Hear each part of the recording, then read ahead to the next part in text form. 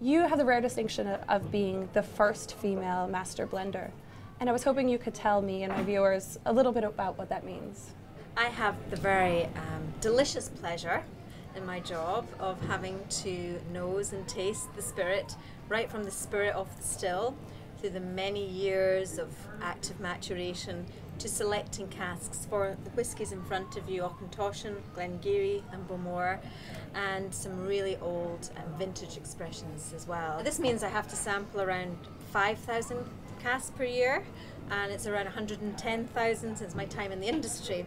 So it's no surprise I get told by whiskey lovers and aficionados throughout the world I've got the best job in the world. Best job in the world.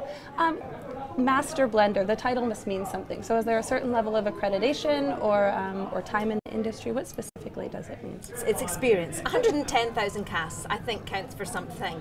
I have a chemistry degree, which is one way in to the industry, or through experience. So a combination of an understanding of science and technology, and also nosing and tasting lots and lots of samples.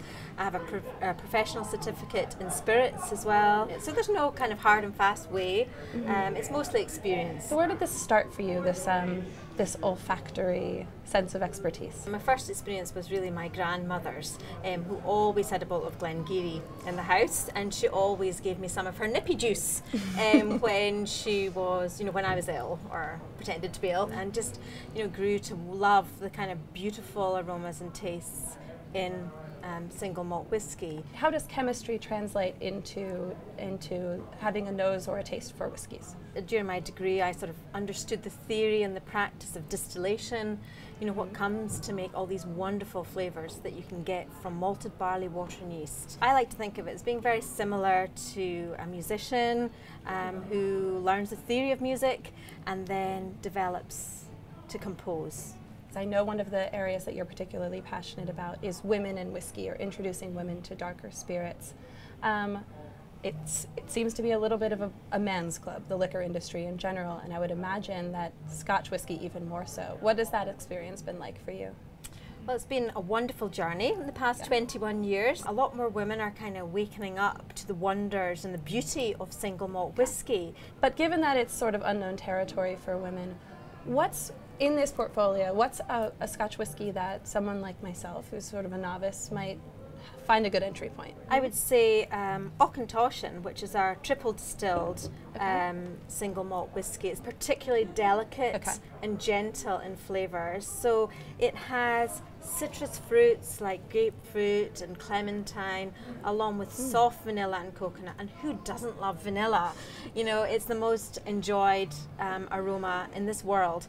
And when you taste it, it's so silky. It's like a gentle silk caress. So it's the one which I think would be most accessible to most people looking for a delicate, delicious whiskey to drink. If you're a little bit more adventurous in taste, as many of us women are, you could go for a Glengarry, which is the richest, this is the Scotch that you grew up on, This correct? is the one I grew up on.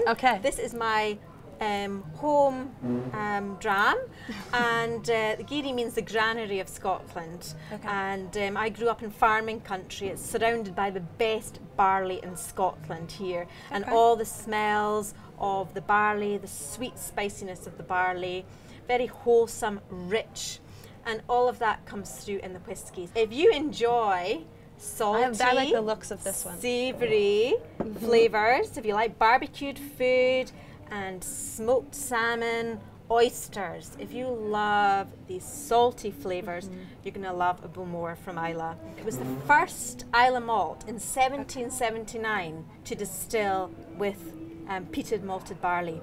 And what the peat does is it burns, it gives you this wonderful fragrant smoke that sticks onto the barley and goes right through the process, so you get this subtle smokiness, and this is unique in the world of spirits. To have this salty, savoury flavour as well as citrus and sweetness, all of this in the glass, it really is a delicious, full flavoured but perfectly balanced spirit to drink. And with all that in one glass, who needs food? I can't wait to try it.